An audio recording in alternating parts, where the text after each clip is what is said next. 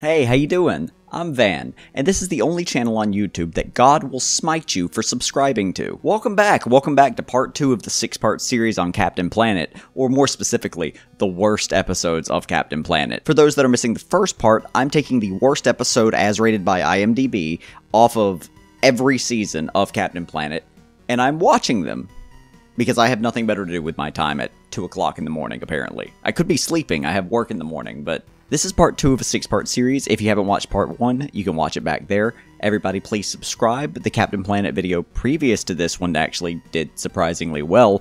But yeah, let's continue with this garbage. The episode that we're going to be covering today is Season 2, Episode 20, A Twist of Fate. Just out the gate, I know this isn't much to immediately start commenting on. This is literally the first scene of the episode, but I want to go ahead and address the big plot point of this entire episode. And that plot point is that for no reason whatsoever, Wheeler has decided that he hates poor people. Great. Nothing but unemployed people. Did you get anything? Yeah, I got the creeps. I never saw so many poor people.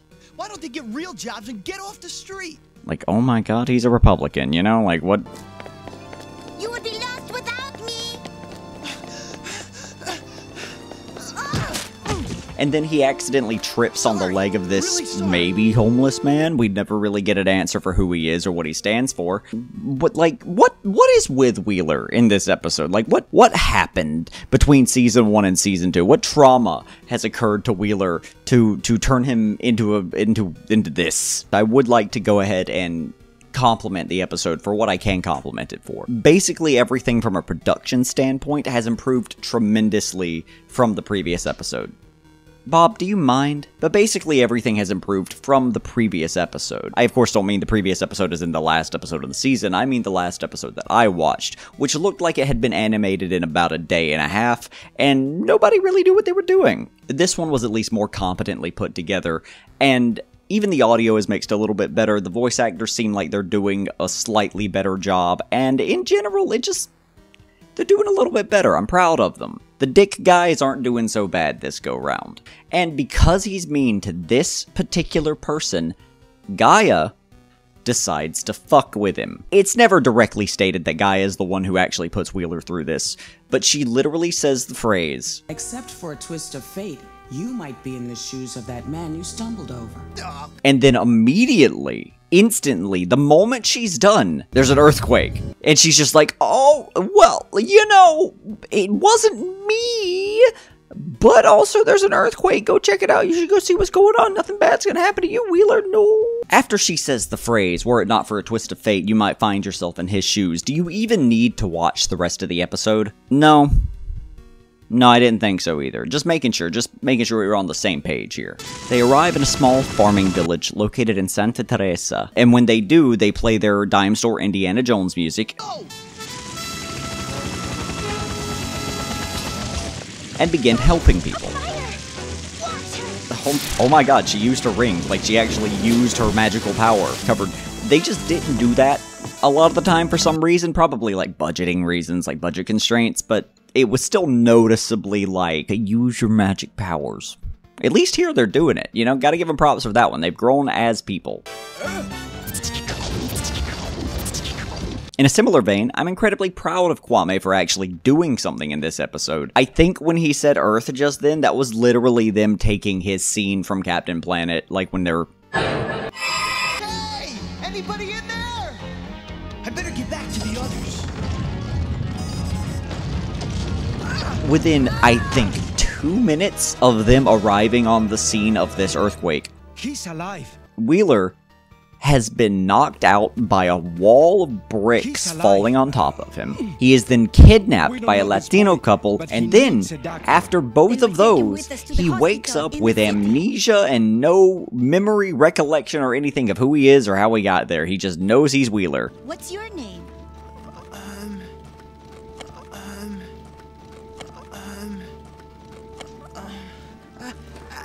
I don't know. Have you seen Wheeler? No, Link, I have not. Not since the last aftershock. Let me try.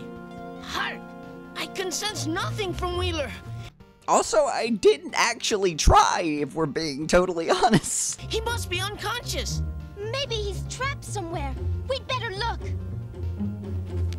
As if they could just turn around and go back like a few hundred feet and take this boy that they found unconscious in a pile of bricks back the way they came. We don't know this and boy, be like, but he hey, do you needs a recognize this guy? He's wearing would the take him same with us to thing the you hospital. guys are. And they'd be like, oh yeah, that's Wheeler. But no, instead they take him miles away to They will take care see of you some here. doctor in a city where everyone's poor and suffering and starving. I'm not blaming these people, by the way. They were going to the city in search of work and in search of a better life after the earthquake. They believed that the city was a sanctuary. However, this is all Gaia's doing. Gaia's doing this to Wheeler right now. I just want to make that clear. That's all that that's it. That's all. Wind! Empty! But he must be here! He must be somewhere! How do they know to look there? Like, that's exactly where he was. That's 100% where he was. It's like Linka can smell him. Can you hear me? Wheeler! What? Who said that? He has pain and sickness. Biddle? Wheeler! Who are you? What do you want? That one is delirious. Put the straitjacket on him. Oh my fucking god, they were locked and loaded with that thing, weren't they? Like, she pressed the button and they were like, straitjacket! Like, they waited for this moment. They've been sitting there in a dark room smoking cigarettes for 16 years waiting for the time that the straitjacket button is pressed. This is their moment. No thanks, guys. I don't wear white jackets. A bit too straight for me. A 2024 Captain Planet reboot would absolutely have somebody that was gay on there. They'd have a couple. Well, not like a couple, not like a gay couple. Well, there might be a gay couple. Really, they could all be a polycule. That'd be interesting.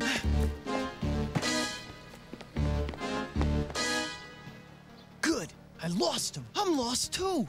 Lost again, Wheeler? Who are you? I don't remember anything since I hit my head. What was it you called me? Wheeler. That is a bad wound. Like, I get that she's mad at him, but don't call the man ugly. He doesn't even have memories. He's just gonna trust you. He's gonna go through life thinking he's a plum now. What's your name? Teresa? That's her butt. Her butt doesn't talk, Wheeler. Her mouth talks. At this point in the story, Wheeler has been taken to the city, back where they were earlier at the beginning of the episode. He's mistaken for a crazy person, gets away, and hangs out with this girl for a little while they walk around and steal things and do stuff and be street rats, essentially, for a bit. At last, we made enough money to eat. That is the most relatable thing I've ever heard in an episode of anything in a very long time. Oh, come on, Wheeler. You learn how to make money and... Ooh! Give us your money! I really like this quick, like, 1 to 2 second scene right here of the guy mugging her and her immediately handing him the money, no questions asked. So for one, it's animated way better than most of the rest of the episode as well. Like, they put a few extra dollars into this scene for some reason. There's extra shading, there's extra line work, like it's a little choppy in a lot of places, but it looks better. But the interaction to me also tells kind of a story as well, because Teresa immediately drops every bit of money that she had into his hand without a second thought. And she does this in a way that implicates that she's been through this process before and would rather go ahead and pay this goon some cash than be stabbed or beaten or thrown into a ditch or ran over or clubbed. You get it. It was probably due to budget constraints that they had to cut the scene short, but I like to think it was a storytelling reason. Do not lose heart. The Planeteers will return. Holy shit, did they kill Wheeler? Better back off or you're gonna be playing with fire. Let's get out of here! Vámonos! Run! Oh, right, yeah, fuck Wheeler, you can do that. I keep forgetting. Oh my god. Wheeler has used his ring. That way. Hart can do that? Just wish you could get us some food. Offer that man your ring for some of his food. Also, I didn't actually try, if we're the magical totally honest. fireball ring to the merchant for some fruit. Why is she arching like that, though? These fire traps ought to be condemned.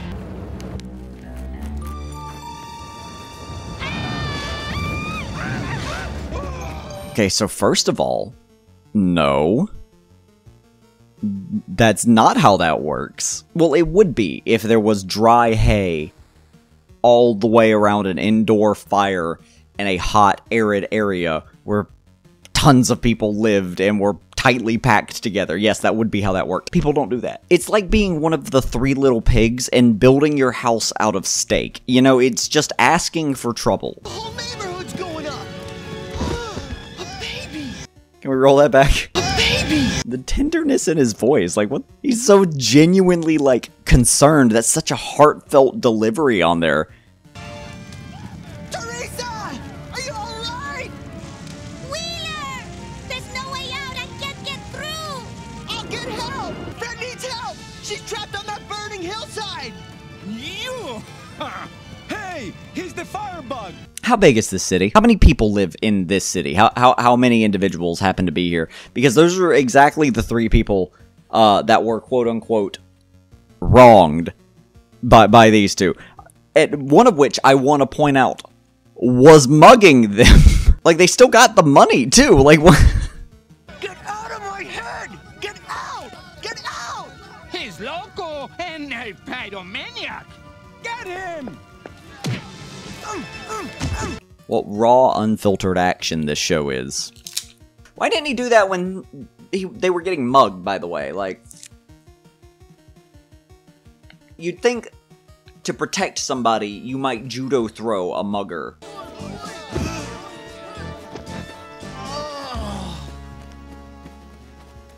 Amigo. How big is this city? No good. I will try to smother the fire with...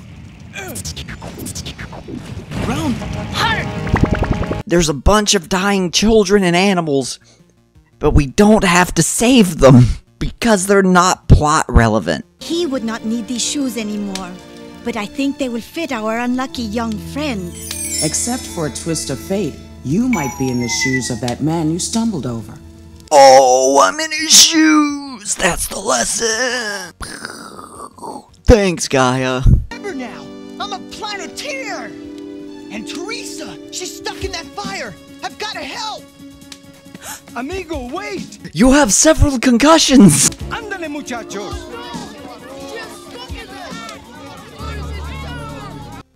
Just for the record, by the way, they don't help. They disappear entirely as soon as this scene just, like, goes away. Like, we never see any of them again. I assume they burned to death in the fire. That poor girl does not have much time. Oh, Wheeler! Where are you? Right behind you, beautiful! We gotta put out that fire and save the girl who saved my life! Goodbye, Wheeler. Like, doesn't she have, like, a cat or something? Like, she's known Wheeler for a day. Like, a day and an hour, if you count earlier in the episode. I get that she's supposed to have a sad life, but if Wheeler's the only bright point in it, I don't firmly believe anybody could survive that kind of torment. It's time to let our powers combine. Fire! Wind. Water. Heart.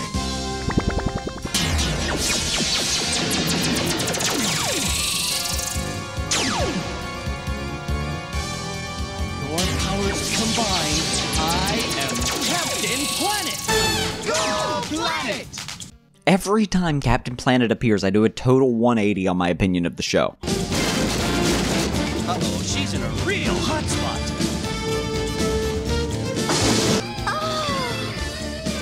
Now to see about this fire. Think I see a way to beat the heat.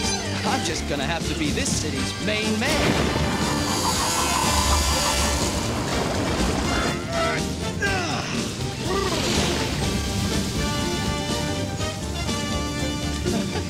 The shower is yours.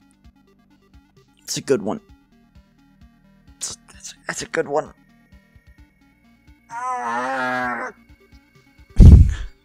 Captain Planet's a cool guy. I think you are making the right decision to go back to the land. We still have no doctor. If only we had someone like Teresa in our village. Well, why don't you ask her? Me? Go live with them? Yes, our house is small, but you'll always have food to eat. And what about you people? We need a mechanic, a plumber, a teacher. Our village could support you all. I can't believe it. It's like a miracle. Don't ask me what's going on. I had amnesia, remember? I just want you to know, by the way, that moving to a small town away from the big city also doesn't work out every single time you do it. Also, the village was destroyed by an earthquake. Generally speaking, the lesson here is that poverty compounds difficulty, and it compounds hardship. When you suffer due to poverty, you don't just suffer from the poverty, you also suffer from the effects of the poverty reaching out and ruining other parts of your life, causing you to spiral and tumble down a dark hole of misery, I guess. Even if you think you personally can never be in that situation because you're better than them somehow, it could still happen. You don't know everyone's story.